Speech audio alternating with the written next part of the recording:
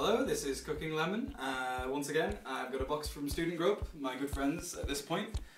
And today I'm cooking the chickpea and butternut squash curry, which to my surprise also includes sweet potatoes. I've got a mug of boiling water here, because I get terribly red eyes whenever I'm chopping onions. So apparently this is one of the tricks that can help it stop.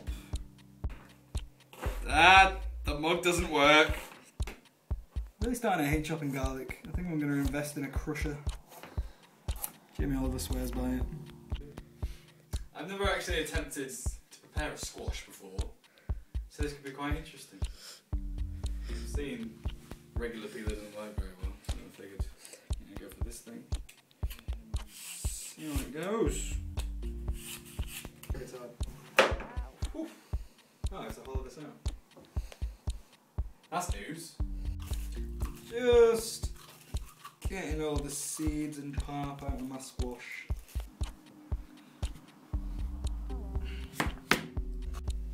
Okay, the squash is going alright. I'm just trying to get the pieces kind of uniform.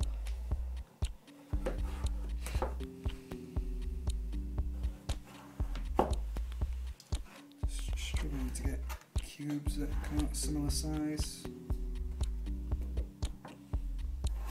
Well, it's not going to be perfect, just got to taste good.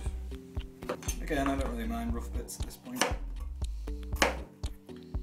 Nice kind of chunks of this thing.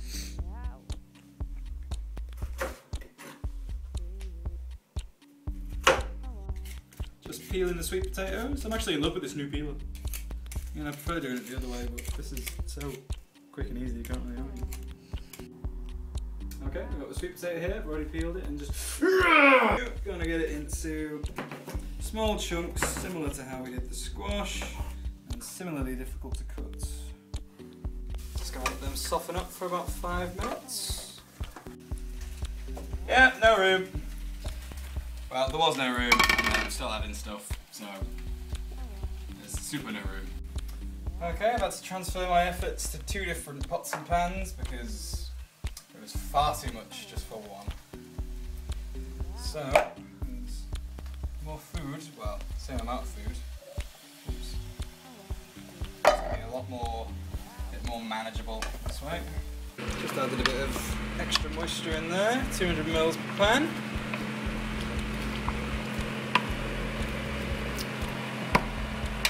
Okay, just about ready to cover up and let them start cooking. Okay, we've got the finished product.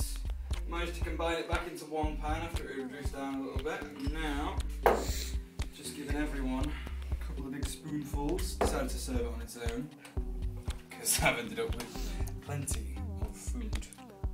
So, there we have our chickpea and butternut squash curry. Done.